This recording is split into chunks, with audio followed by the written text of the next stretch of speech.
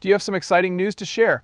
Imagine this as you go about your day. The Canada Revenue Agency CRA makes the unexpected announcement that anyone receiving the Canada Pension Plan CPP will get a $2,600 extra payment. Isn't it similar to winning a tiny lottery? This windfall is like a beam of sunshine on a gloomy day. It arrives just when you need it and gives your finances a much-needed boost. Given the recent events, this bonus check couldn't have arrived at a more ideal moment. But there's still more. Put June 12th on your calendars, as that's when your bank account or mailbox will get this nice surprise. It is akin to having an additional cause for celebration this summer. We are aware that you undoubtedly have inquiries, such as how this occurred. What's the deal? Don't worry though, we're going to explain everything to you in clear, understandable language in this video. Everything will be covered, including how to get your bonus check and what you may do with the money. Although the exact reasons for this unexpected pension distribution are yet unknown, officials have pointed to two main causes of present excess in CPP funds and a desire to assist seniors in managing the growing cost of living. CRA Commissioner Bob Hamilton announced the decision at a press conference. After crunching the numbers, we determined that the Canada Pension Plan is in a secure enough position to afford distributing some of the surplus to current beneficiaries, Hamilton said. We recognized an opportunity to provide our most vulnerable elderly citizens with much-needed additional cash since inflation has driven up expenses for retirees nationwide. According to the CRA, on June 12th, the $2,600 payments will be made automatically based on current CPP rolls. That implies that retirees can get the bonus money without applying or doing anything else. Commissioner Hamilton stated that if you are receiving CPP payments as of June 1st, 2024, this $2,600 bonus will be immediately added to your following payment cycle deposit on June 12th. It makes sense that hearing of sudden windfalls of $2,600 is making senior citizens and their families in Canada happy and relieved. An additional $2,600 may pay for months' worth of expenses for many people on fixed incomes, including rent, mortgage payments, groceries, utilities, transportation, and medical bills. I'm simply overburdened. Upon hearing about the bonus, 72-year-old Winnipeg widow Marjorie Clemens gasped, "This is going to make such a big difference for me.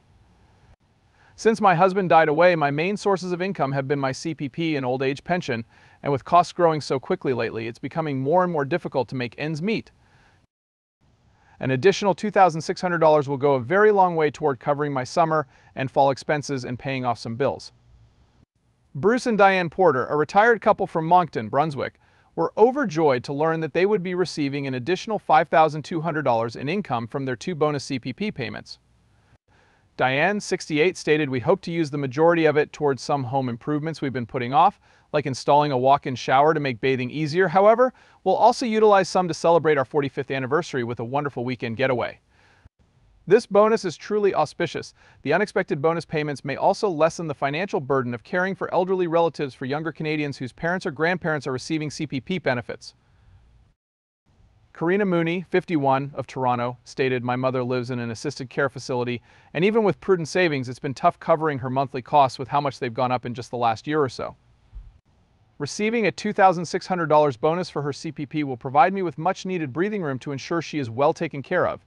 Naturally, not everyone is overjoyed about the significant bonus announcement from the CRA. Considering the growing national deficit, some opponents have questioned if it is the wisest use of money to provide seniors with bonuses worth billions of dollars. Giving Canada's pensioners thousands of dollars in bonuses may be politically advantageous, but in reality, Garrett Morris, a spokesman for Canadian taxpayers, said that it's merely pushing that financial burden onto future generations. The CPP, old age security, and other benefits provide seniors with a substantial amount of financial support from the taxes that workers contribute to the system. It seems unreasonable to add a $2,600 incentive on top of that.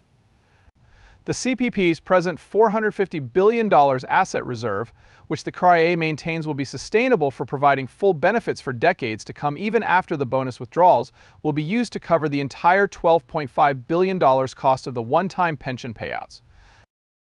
Commissioner Hamilton added that there is no expectation that the payments will affect personal income taxes. He made it clear that the $2,600 incentive will be non-taxable and non-reportable income, meaning that retirees can take full advantage of the bonus payment levels without facing any deductions or changes to their overall tax situation. To bolster support from Canada's influential senior voting demographic, the opposition maintains that the bonus scheme is little more than an expensive re-election gimmick by the governing party. The timing of the surprise, which came only weeks before the next federal campaign cycle's planned summer kickoff dates, has drawn criticism for being incredibly politically calculated. The reasons behind the bonus bonanza, however, probably don't matter as much to the millions of Canadian seniors who will soon have an extra $2,600 to support their retirement funds, given the very real effects it will have on their quality of life and peace of mind. Experts in personal finance are already advising retirees to begin considering their options realistically for making the most of the windfall. Among the suggestions are to pay off high-interest credit card debt and to budget for future house and medical expenses. Contribute a chunk to charities or organizations that are dear to your heart, invest some in a high-interest savings account or market portfolio, and spend some on unfinished business or family adventures. The most crucial thing is to use the $2,600 bonus to address your current top financial priorities or requirements, says Edmonton-based retirement planning expert Brandon Bremner. Pay off any high-interest bills, ensure you have an emergency reserve for future costs, and permit yourself to use some of the money for enhancing your standard of living. However, remember that this bonus is a one-time offer, so don't think of it as a source of ongoing income that you can permanently change the way you live. The sentiment among Canada's elderly population appears to be a mixture of thanks, relief, and unavoidably a certain amount of cynicism as the clock runs out before transfers into seniors' bank accounts on Tuesday, June 12th. However, very few would contest that having an extra $2,600 in their pocket wouldn't be beneficial in some way. So there's no doubting the short-term impact will make many Canadian seniors' lives a little bit easier this summer. Even though discussion about the CRA's motivations and longer-term implications of making such an expensive philanthropic plunge into the CPP's pension reserve pool may continue to rage. How to maximize the $2,600 CPP benefit for seniors.